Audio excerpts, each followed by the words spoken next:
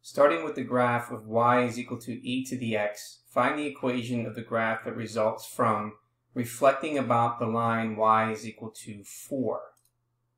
Well, this reflection consists of first reflecting the graph about the x-axis, which is given the graph with the equation y, which is equal to negative e to the x.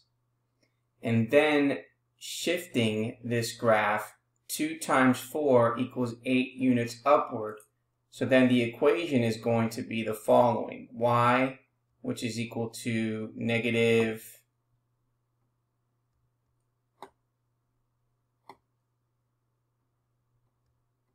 e to the x plus 8. Now when we were reflecting about the line, which is x is equal to 2, well, this reflection consists of first reflecting the graph about the y-axis, given the graph with the equation y, which is equal to e to the negative x. And then shifting this graph 2 times 2, which is equal to 4 units to the right. So then this equation is going to look like the following: y, which is equal to e to the negative of x minus 4.